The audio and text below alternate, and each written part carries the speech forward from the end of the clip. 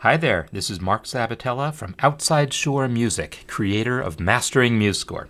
In this tip, I'm going to show you how to create a custom tuplet. And specifically, we're going to be looking at this 17 tuplet that George Gershwin uses for the glissando at the beginning of Rhapsody in Blue. This is the 100th anniversary of its premiere today as I record this. So what we're going to do is we're going to enter the first couple notes first, then I'll talk about the custom tuplet. So let's come over to the score. I'll go to note input mode. I'll select half note.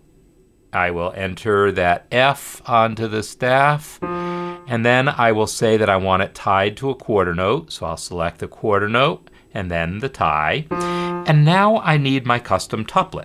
Now you might know that Control 3 will do a triplet, Control 4 a quadruplet, etc. But there's no Control 17 to do a 17 tuplet. So what we're going to do is come over to the toolbar and say, click that, and then Other from the pop-up menu here.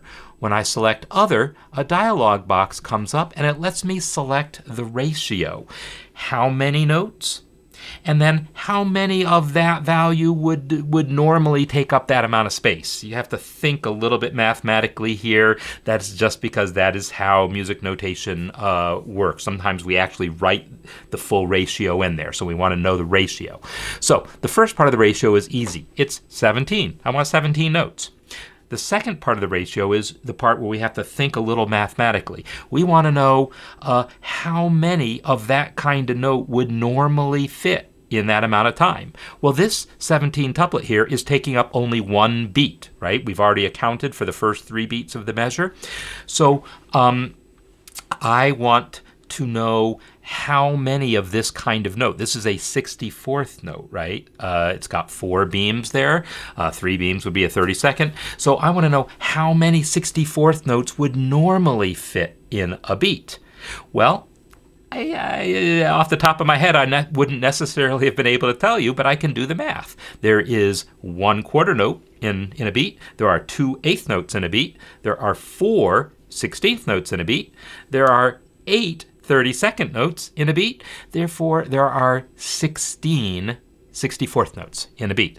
And so I'm going to put 16 as the second part of my ratio here. And you'll see the default settings here is to show only the number and not the full ratio, and to bracket it automatically, meaning if there's a beam it won't bracket. If there's no beam over the notes, it will add the bracket. When I press OK, I now have my 17 tuplet, and I can now start typing in the pitches. F, G, A, B, C, D, F, F. And then finally the half note at the end. So that dialogue is how you're going to enter these custom tuplets, and you have to do a little bit of math in your head to think about that ratio sometimes, but most typically I didn't necessarily have to do the math. I could have guessed by just saying, well, what's the next sort of round number below 17? It's either 16, 8, 4, or 2, right? It's going to be one of those. So you pick the next smallest value below the number you've entered. So 17 is the number of notes. 17 notes in the space that 16 would normally take. That is normally how these tuplets will work. So hopefully you found that useful, and yes, there's a little bit of math involved in thinking about this. That is just the way it is, but if you think it through, you can create these custom tuplets pretty much however you like.